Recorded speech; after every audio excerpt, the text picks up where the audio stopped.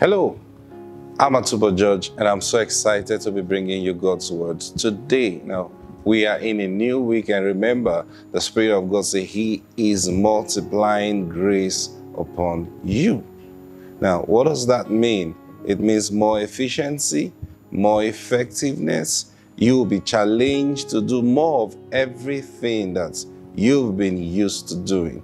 So, when the Lord is multiplying grace upon your life, there are certain things He will put in place. And that's why we got talking last week specifically about patience. Patience. Allowing patience to have her perfect work in you. And then in dealing with patience, I showed you how patience comes.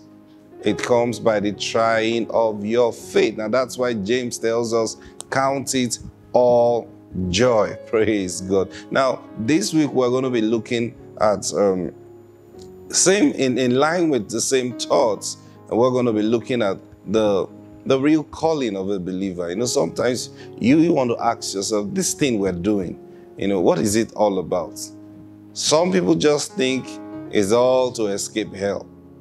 See, now it's amazing when we talk about that some people don't really understand the whole concept of hell, the whole concept of heaven. And that's just simply because people don't study the Bible. If you study the scriptures carefully, of course, when I mean studying, I'm not just talking about reading like an academician. Now, some of these things, even Bible schools may not give it to you. It takes revelation. And I'll tell you something about revelation. The only giver of revelation is Jesus Himself. So if He does not approve of you, He's giving you nothing. Praise God. So it's on you to develop your relationship with Him to the point that He will begin to teach you Himself. So when we talk about heaven, when we talk about hell, lake of fire, lots of people don't understand what the concept is. So I remember talking to someone one time, and then the person was like, what's going to happen to, my all those grandparents, for example, in Africa, who didn't get saved or who didn't hear the gospel. They had no opportunity to hear the gospel like we do today. I said, simple, it's clearly written in scriptures. What's going to happen to them? See, they will be given the opportunity. Now, you see, the Bible says in the book of Revelation now, He says when the final judgment day comes, what's going to happen? Everybody that have ever lived on earth and died will come back to earth. It's clearly stated there. He said even the sea will give up the dead. Hell itself, hell, meaning everyone that is in hell today. Do people go to hell? Yes, they do. Praise God. Do people go to heaven when they die? No, they don't. That's a shocker. But it's the truth. Nobody dies and goes to heaven. No dead person is in heaven. Praise God. No one. Heaven is for the living. Only living people are in heaven. But you see, there is the truth that there is a place for those who are righteous and die. Now, when I say there is a place, why can't they go to heaven? It's obvious.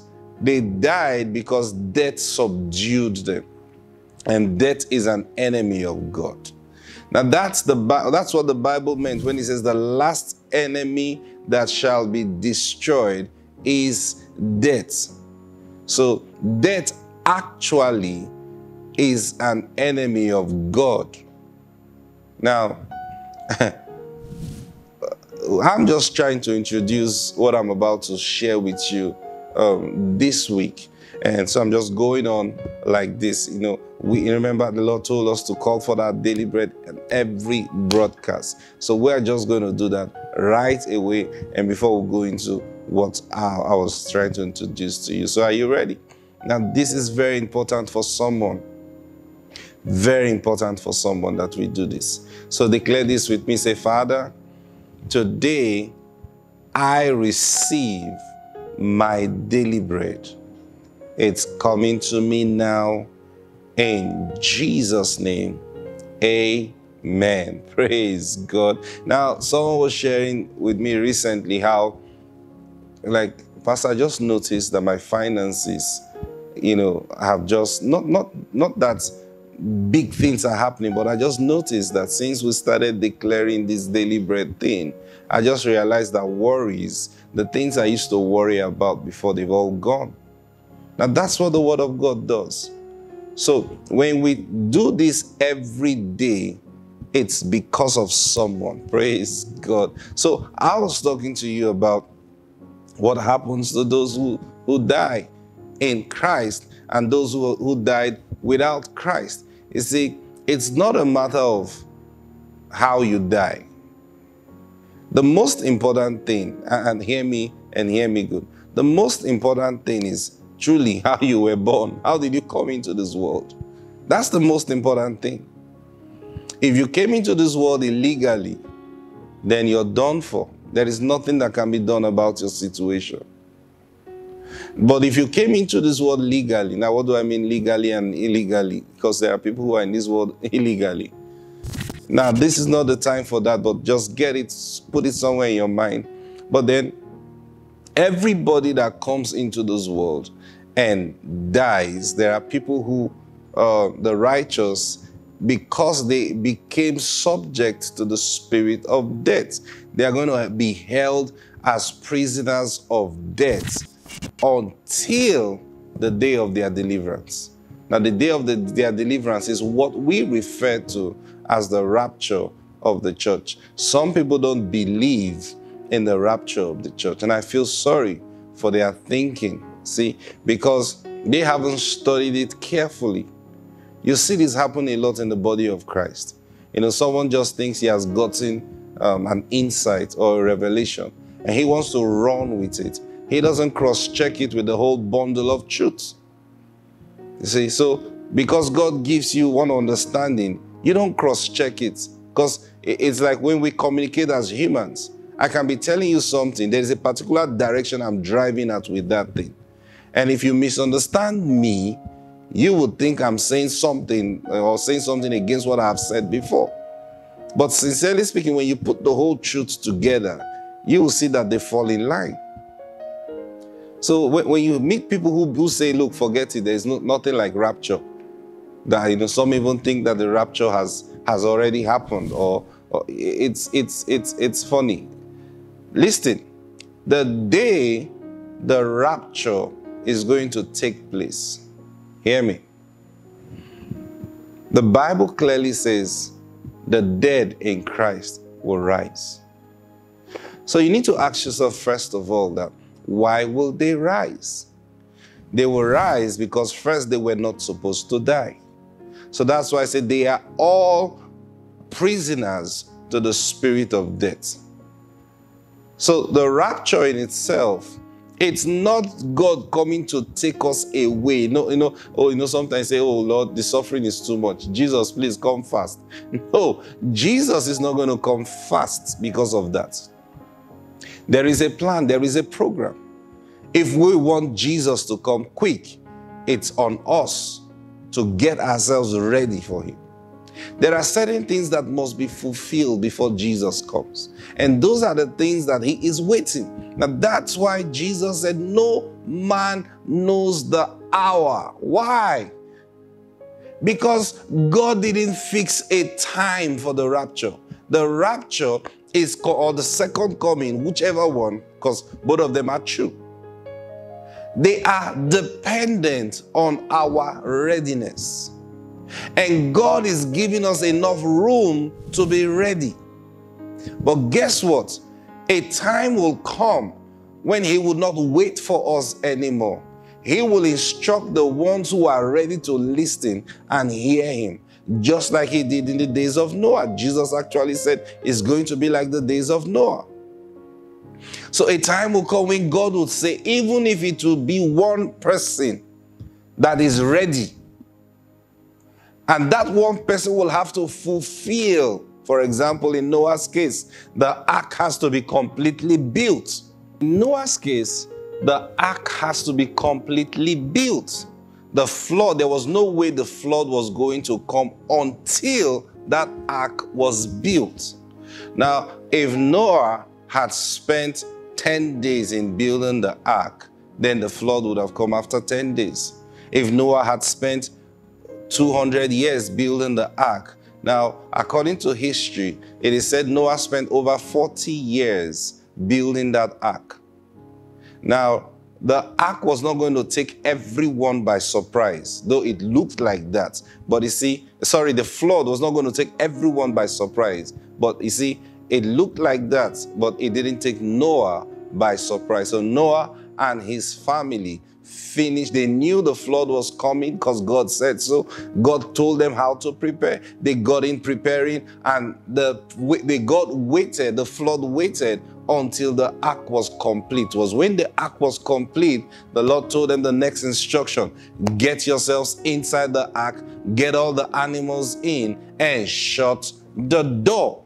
The door, they were not rushing to shut the door because they saw rain coming. No, God gave them instruction. Everything is complete now. Yes, sir. Shut the door of the ark. And then they shut the door of the ark. And after the door was shut, then God allowed the rains to start. So hear me. And Jesus said, it's going to be like the days of Noah. So he is giving the church time now, because his will is already there on the earth. But listen to me, the season will come where God is going to start speaking directly to those who pay attention to his voice. Now, that's why in our ministry we'll always insist in everything, you've got to hear the voice of God yourself. Because when God begins to instruct his own, it is left for those who are willing to hear him and obey his voice, or disobey him. But you see, there is a preparation that God is preparing the church for. Remember, Jesus said, I will build my church. And now there is no physical place for the location of that church. That church is we. We are that temple. And he's doing all that work today. Question is, are you part of the church that Jesus is building? If you are not part of that church, then there is no point. You see, you are not part of those waiting for the rapture. But those who belong to that church, there is something unique about them. They hear the voice of their master. So the time will come when God is going to give us that victory over death. Now, that is the final instruction. That is the final revelation that is going to come upon the church. And when that revelation comes, just like the season came when believers began to realize, look, we can challenge sickness and stay in health. And many of God's children are enjoying that. There was a season you can't even think of that. But we began to grow. We got to that point where you realize, look, you can overcome poverty. I mean, you can actually overcome poverty. And many of God's children began to come out of poverty. Hear me. The last confrontation that is going to take place is when we begin to confront death. And hear me. It's not something we are waiting for. Some of us are beginning to stand against that spirit of death. And we are standing against it boldly. See? Because until that happens, the day we get that understanding, not just getting an understanding in our mind, we lay hold onto that truth. Now, that is the ark being built. That is the final topping of the ark. And the moment that is done, he will command that the door be shut. And then, that is what is going to make the angels sound the trumpet. It is not a trumpet of warning. The trumpet is a shout of victory. When that trumpet sounds, the trumpet is signifying that they have become victorious. Over what?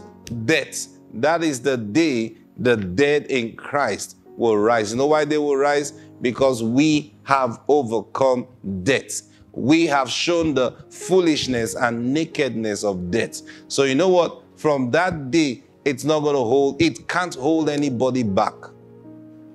Everyone who belonged to Jesus. You remember when Jesus died, the Bible says the dead, the saints who have died before him, when Jesus died and went to hell, he delivered those saints. So Jesus showed that death was powerless. And when he did that before, he resurrected many saints. Not everybody, saints with him. So in this case also, when we overpower death, then the saints who have died after Jesus will rise too. Listen, it's a whole week, and we're going to be looking at these things. Stay with these meetings, stay with these messages, and let the Spirit of God help you with understanding. And surely I'll show you this, you will be blessed. My time is up for today. God bless you. I'll see you tomorrow. Bye.